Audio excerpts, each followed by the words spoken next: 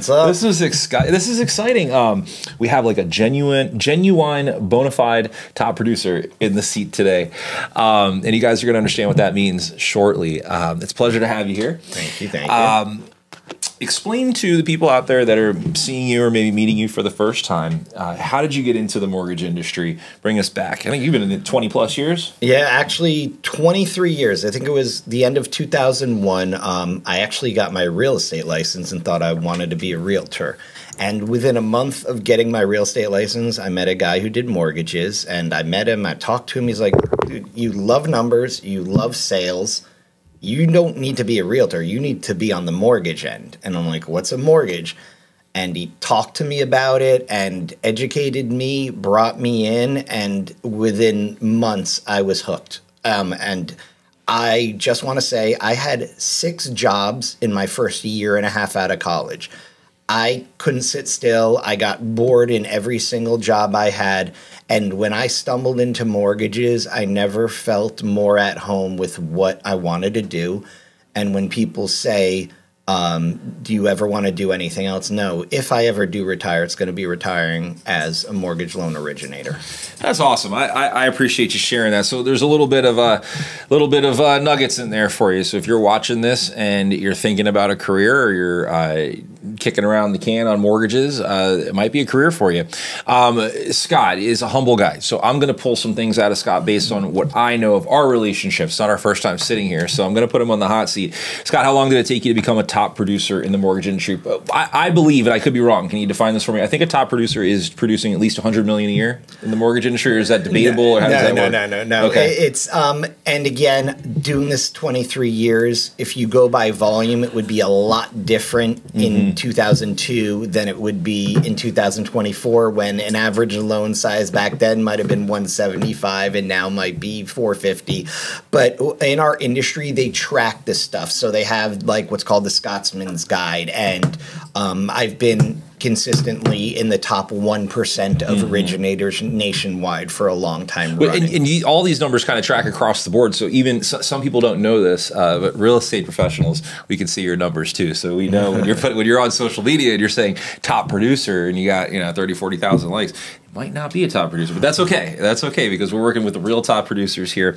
And a lot of the people that you have in your sphere of influence, in your network, in your halo, they end up kind of by happenstance, they rub off on you, and that helps with top producing, and you rub off on them. Absolutely. Which is a beautiful thing. That's a relationship. So we're going to get into that in just a few minutes. So things have changed in the industry throughout the years, and we're going to talk a little bit about that. But is there anybody that you'd like to shout out, like right now at this time, people you've been working with? It's been a long summer. We're moving into fall. That's where we're at on calendar. But who'd you like to say? Well, I will tell you this. There are a lot of people that got out of the business over the last few years. It has been tough. They got out of mortgages. They got out of real estate. They got out of title. But I just have a few realtors that I think of as the grinders that you are always going to be in the business. And I think what makes them unique is that they're always looking out for their client. And that's, I think, what makes a good realtor, looking out for the client's best interest, not their own.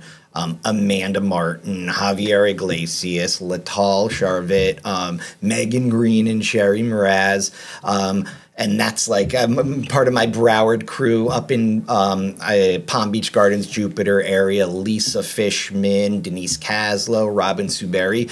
Like, these realtors are ones that I have known for not just years, like decades, and through crashes, ups and downs. And the one thing I notice about all of them, they all look out for their clients. And I think that's why they made it through a lot of these hard times. Yeah, you're the same way. You're the same way. So I appreciate you sharing that. And I'll be the person that'll kind of deflect there and say that there's a lot of people that Scott wants to shout out. There's a lot of people that Scott wants to mention. So if your name wasn't mentioned in there, please know he does have you in his heart. He does have you tip of tongue. But we're going to do more of these. Right? So we're going to sit down more over time here, and we're going to pull out all these awesome professionals that are in the marketplace. So if you're interested in buying, selling, and you heard any of these names, look them up. Right? See why they have the staying power, see how their relationships work out. So let's keep it rolling into with you've spoken to some very high-level real estate professionals over the summertime. You've been doing deals all summer. We're moving into fall. What is a hot program, product, something that you think that people need to know about or should be investigating or talking about? Oh, great question. Yeah. Well, one of the biggest things now are people want to buy. They want to move up. You know, I did a lot of loans for people 5-6 years ago, got their starter home, maybe like a 2.5 or a 3.2. Now they might have a family. They need a 4.3 or a 5.3 and they want to upgrade, but they think they have to sell in order to buy. One of the biggest things I'm doing lately is showing people that they might not have to sell in order to buy. They might be able to get that new home and turn their existing home into a rental property, or they might be able to buy before selling. And there are so many different ways to do that. There are even programs out there that will actually give you that bridge loan to borrow against your existing home so you can make that offer and buy that home without having it contingent on your sale. Because you know, it's very hard to get offers accepted that are contingent on a house selling. And there are very few people that want to try to thread that needle where, oh, I finally got a buyer, now I have to go find my home. So I think knowing what programs are out there, there are even companies out there that will write you cash contracts on your property and give you a loan, but still let you go try to resell it on the market. So I think educating on the bridge loan products, seeing what you qualify for. And the other thing is, you don't know what you don't know. A lot of these buyers or potential buyers don't even know they can qualify for that upgrade. And for those that are like, I'm not moving, I've got a 2% rate, I've got a 3% rate, I get it. I know what that's like, but you're still in a 3-bedroom, 1.5 bath, and it used to be 2 of you, and now there are 5 of you, plus a dog and a cat. At the end of the day, comfort also comes into play, and that rate, things change. You can buy a home now and refinance when rates drop, but you also want to look at your living situation and see what makes sense. I always say, just call me. We'll go over numbers. That should have been the answer right there. So is there any hot programs or things we should be talking about? Scott says, just call me. I'll tell you about all of them. So that's fantastic. And if you're following along and watching along, you might have heard about some of the topics he's talking about. Is the trade-in mortgage in there? Is that what you're referencing? Is there a trade-in mortgage in there, or trade-in? I had heard about that in one of our conversations we had here. There are a lot of buzzwords and things that people do, you know, trying to sell and buy or rent it out or pull equity out. But at the end of the day, everyone's scenario is different. That's true. By the way, everyone's scenario is so different. I'm an advisor. I'm not just sitting here, here's an application. I like to know people's whole scenarios. I had a client that actually wanted to upgrade, and they thought they were going to roll all of their proceeds into their down payment. And when I pulled their credit, I saw about $45,000 of revolving debt, mostly credit cards, 18 to 28%. Hold on. You don't need to put $225,000 down on your next home. We're going to make it about $160 down, and we're going to pay off all that debt. Your new rate on your mortgage might be 6 something. You're paying 18 to 28% on these credit cards. And they didn't even realize, they didn't look at their overall picture and realize, hey, I could pay off all this other debt, be debt free, and just have a slightly higher mortgage. I mean, they don't, like I said, people don't know. They need to talk to an expert that isn't just sending them a link and saying, fill this out. And they need someone that knows their whole scenario. So it's worth a phone call. It's worth a conversation. I always say some of my favorite F words, right? Fun, football, free. Right, free. So and is it free? Is it free? Costs nothing to talk to me. There you go. I love that. So, but this is a very expensive conversation. So if you guys are listening, hopefully you're getting some awesome advice. Paying attention. It's the cheapest bill you'll ever have. Pay attention. That's a joke. So, all right, let's keep it rolling. I appreciate you sharing all this information with me. We're getting to your. This is your stage right now. This is your time. Leave us with a why, a piece of advice, or kind of a mic drop moment.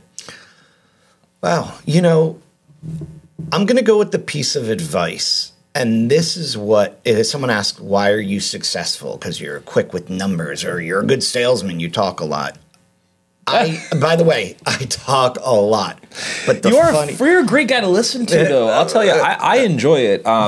You end up like fascinated. You look at the room and you see people as they're watching it, and just jaws kind of drop. You are an absolute wealth of knowledge. So my hope, as I've said to some other people who have sat here, is that we keep this rolling and that this catches fire and that we're able to position you with your own channel and your own stuff so that people can get all this awesome information. But leave with that mic drop moment. The piece of advice for anyone in my industry, including my competition, also realtors, listen to the client. It's so important. I cannot tell you how many people I know that I work with that just say, oh, you were referred from so-and-so, here's a link to my application. There is so much information I want to know about someone, not just what's your credit score, income, asset situation, just like that revolving debt situation where we help them pay off $45,000 of that high credit card. Oh, you're planning a trip. Oh, that car payment's going away. The more I know, the more you share with me, the more I can be a true advisor. So my advice to people out there, listen, and realtors as well. Listen to what your buyer wants. If they tell you they want a pool home, show them homes with pools. If they tell you they want this school zone, show that. I cannot tell you how many times I hear people complain that the realtor or the originator was not listening to what they wanted. Now, if you think you know what's best for them, tell them why. Speak your mind, absolutely. I literally have convinced people sometimes, oh, I don't want PMI. I'm putting at least 20% down. I've had conversations with people where by the end of that conversation, they're like, I'm only putting 10% down. I don't care about PMI now that you told me it's that little. And now I'm going to use to pay off that boat that I got at 9.99%. So fantastic. Listen to people. Your job is to help them. They're not coming to you to help you. Sure, you might get paid in the end, but at the end of the day, my job is to help them. They're not here to help me. There it is. That's beautiful. I love that. And if you have any questions for Scott, if you want to give him some scenarios, if you have some tough deals, honestly, he's great for the really tough stuff too, not just the easy alley-oops. Tough deals. How do they get a hold of you? How do they get you on the phone?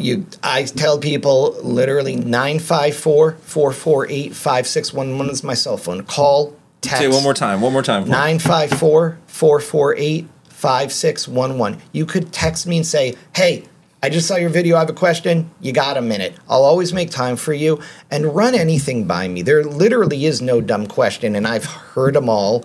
And I'm an educator. I love educating. Are you good with emails? Mind if anyone sends you an email? My email, scott.lushing@home.com. Can't get any easier than that. If you've been watching these, you're going to notice that out of like the 10 that we've done so far, I always add the home.com. So thank you. You can also get them at fairwaymc.com. Yeah. This is a full roll. I'm so happy that you said that. At home.com is the easier one to remember. Spell it for him one more time. SCOTT.LUSHING@home.com. Yeah, it's worth an email. It really is. So if you have any tough questions, tough scenarios, give them a shot. Is there anything you want to leave them with before we head out? We're in a place of business. We got to get back to business. Yeah. Well, one of my messages, because again, I get almost all my business from realtors and repeat clients. And I always tell my realtors, I understand you probably already work with an originator too. Keep working with them. You already have your number one, but it doesn't hurt to have a number two. It doesn't hurt to have backup. It doesn't hurt to bounce something off. Who does number two work for? It doesn't hurt. Let's do it. Can we do it?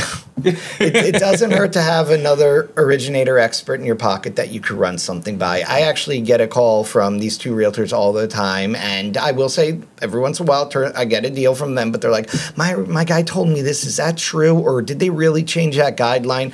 You could bounce stuff off me even if we don't do our deals together, because I know eventually at the end of the day, usually the realtors end up coming back to me and all right, you're my guy. All roads lead right back, man. And Scott, that's something I remember about when I had first joined Fairway.